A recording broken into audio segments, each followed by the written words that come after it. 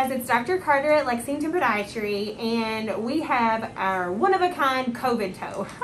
That is patented by this young man's wife, so don't use that phrase. It's just for us.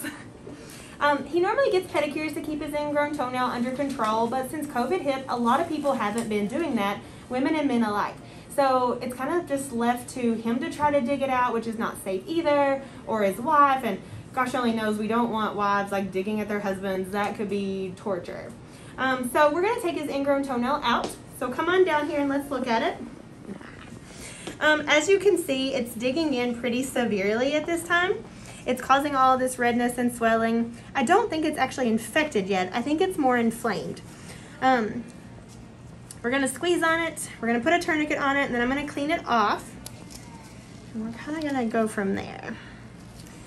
All right. Any allergies debated on? None. Just all of those other crazy things. All right, we're gonna clean them off. That gives them a pretty orange glow. That could be the COVID glow. All right.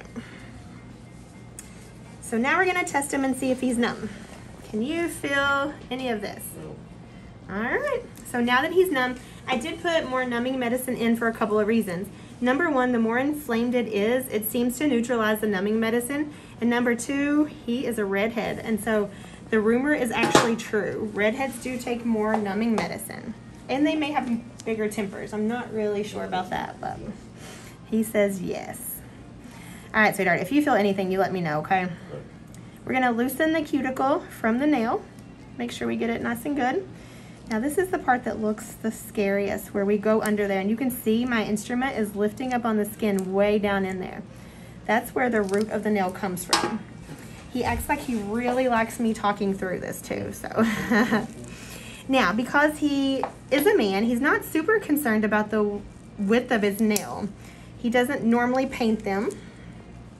So I'm gonna take a larger chunk than I would on a female who wanted to wear sandals and show her toes every day and keep them painted. That will help me to get rid of all the inflammation and really help to ensure that it doesn't come back. Okay, so we go down in there, and ooh, that's the best part. Look at that. So nails have roots on them just like teeth. They go down below the skin. We have heard that there is a fairy that if you want to put that nail under your pillow, you may. All right, I'm gonna just clip the rest of his nail. We will not talk about that piece that just flew off and went into my hair. We'll get that in a minute. That is a danger of the job. Okay. Now I'll check it just to make sure we got all of it out. Before we started, we talked about the possibility of not being able to put the sodium hydroxide in there. As you can see up here, the skin is pretty irritated from a couple of things. Number one is the nail poking in, and number two is it being inflamed for so long. However, down in this part, it looks really healthy, so I don't think we're gonna have a problem putting the chemical in there. All right, perfect.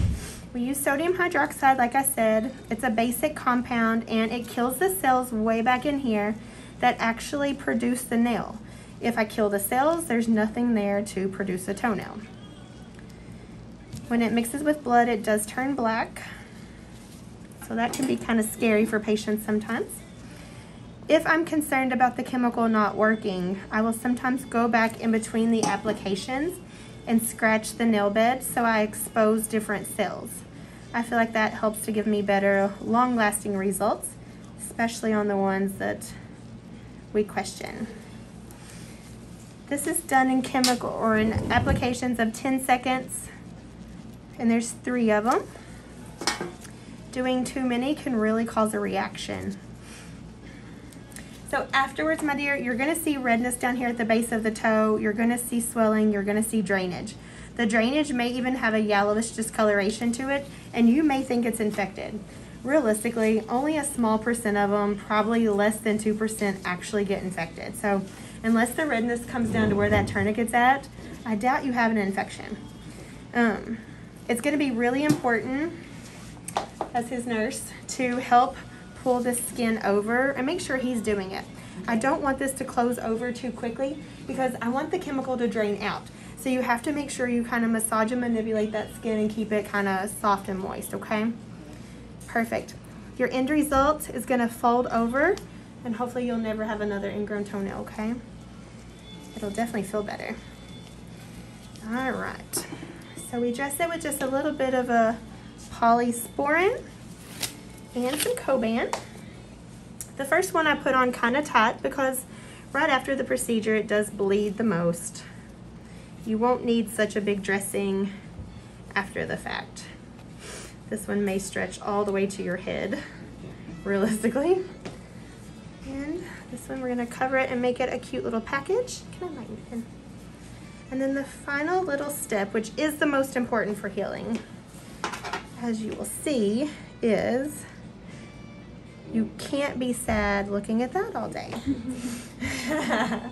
Perfect.